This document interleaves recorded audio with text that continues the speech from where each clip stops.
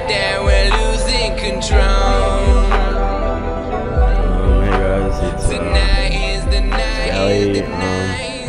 Just gonna do a tutorial on how to do motion tracking, or it's not really that because it's not a video. It's like motion tracking where you but like it's on a picture. So basically it's just putting how to put text onto a photo and make it look like it's supposed to be on the photo. Like I did this the other night for my mate. Then I put his name down here. It's got like all the shadows. Looks like it was actually in the picture.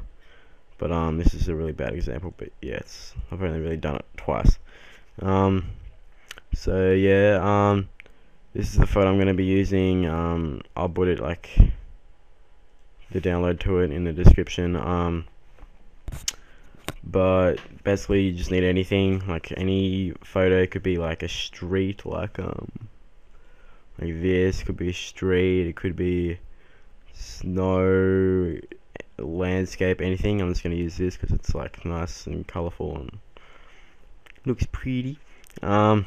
So basically just open up your favorite Lightroom. Mine is Lightroom by Era. I'm just going to close down some of this stuff, which is this. So this is what you should have. Basically all you have to do is just delete the text.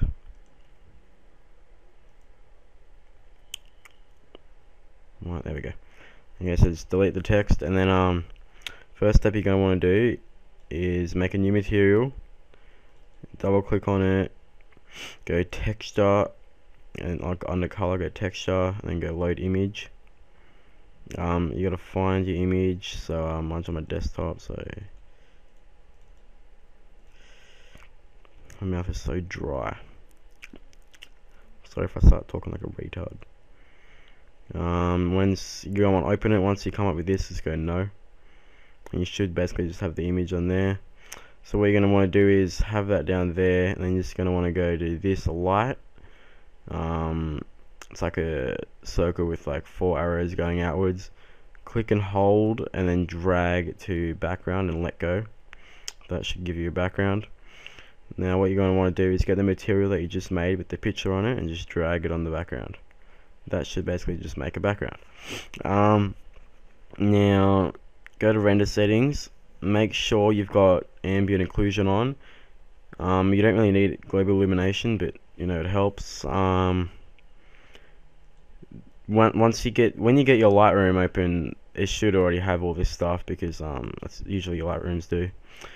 When you go to output, you're going to want to go to your picture, right click on it and go properties, and then go to details, and it should say dimensions. You got to set your dimensions by the same as the picture dimensions. So mine's already set. That's about it. Now next step, you're gonna want to go to this cube, click and hold down and let go on plane. So go to plane and then leave that exactly the same, and then you want to go to MoGraph mode text to make it text.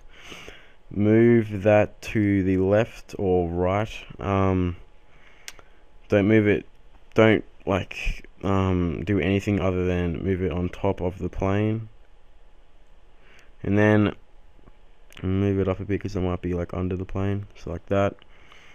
And then what you're going to want to do is highlight the text, the plane, and these lights, or like basically everything other than the background.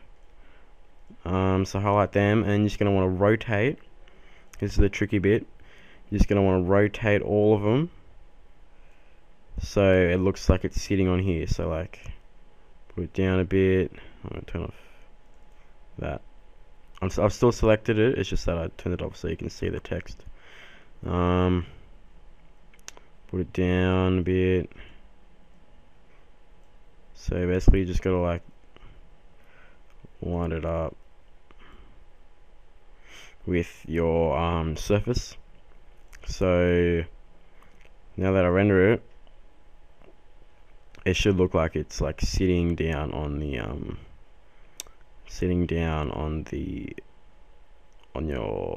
ground, just like that. Now what you're going to want to do is select this material and drag it onto the plane, and then you're going to want to, oh no, don't do that.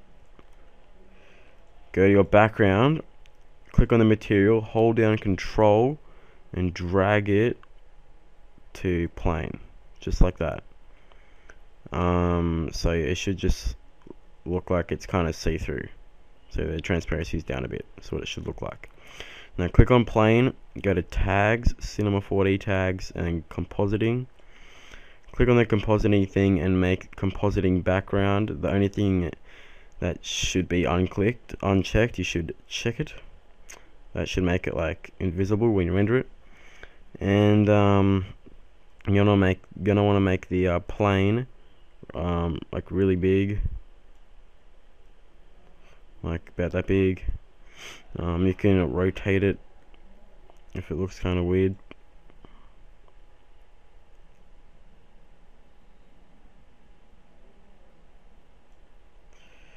Okay, that should be good. Should go down a bit.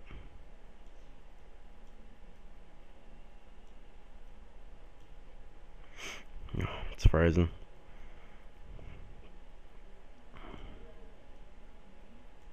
Okay, now get the text and just edit that. Depth up. You might need to rotate that a bit. When you rotate the text, make sure you always highlight the plane.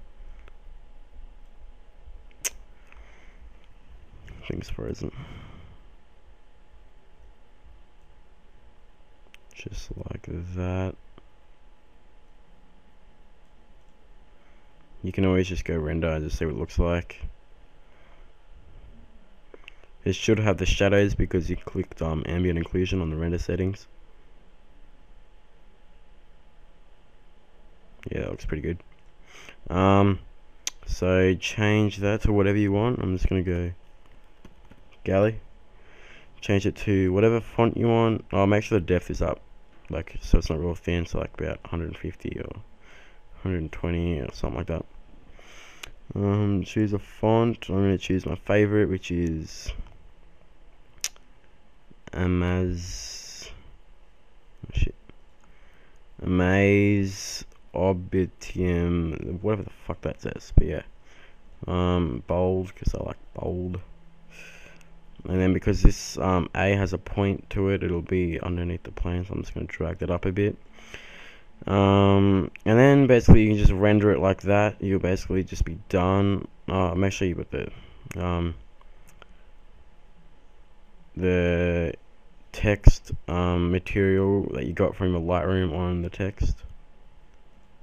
If you don't have that, just make a new material, make the color the same, go to reflection, go texture, and then go Fresnel, and then make the brightness about 38, make the mix strength about 29, like around there, and then I'll drag that on. But with your what's it called? I'm gonna put on caps. Put a 4. Oh no, better 3. Once you should have a material from your Lightroom. Now, you can just render it out like that. It'll look all good. You can add a color to this if you want to, but yeah, or you can do next step further, which is what I do, is making these, I don't know how you call it, I'll just explain it. Go right click on mode text and then go dynamics tags and dynamics body, and then do the same with the plane. Oh shit. Now click on the circle and then the 3 little blue circles on plane. Make sure you're on the plane one, and go to dynamics, trigger at velocity peak. Then go to the MoTeX and click on that thingy next to it. Go to collision, individual elements all, and that's it.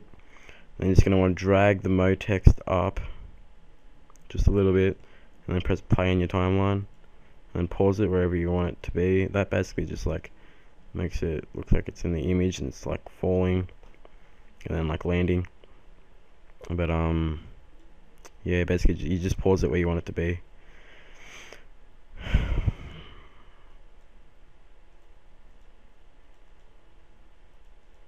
And go like that, and then render.